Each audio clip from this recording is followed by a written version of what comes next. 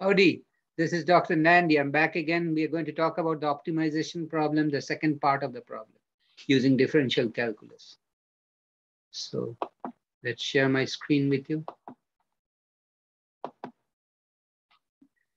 The profit P in thousands of dollars for a company spending an amount S in thousands of dollars on advertising is given by this expression. Capital P is equal to minus 1 over 10 S cubed plus 6 S squared plus 400.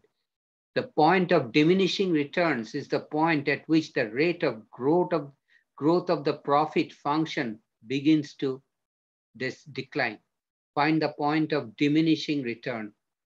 From part A, we know that the second derivative of P with respect to S, okay, is equal to minus 3 over 5 times S plus 12.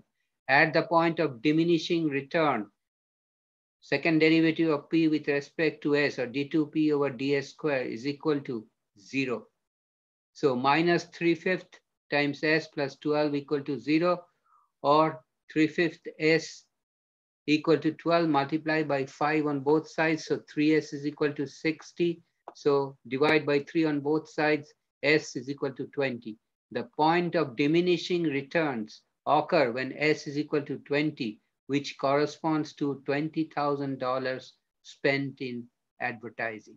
So I'll stop here today. If you have any question or comment, please write to me. I'll get back to you as soon as possible. You can use the comment or you can email me, and I'll come back next week with some more problems.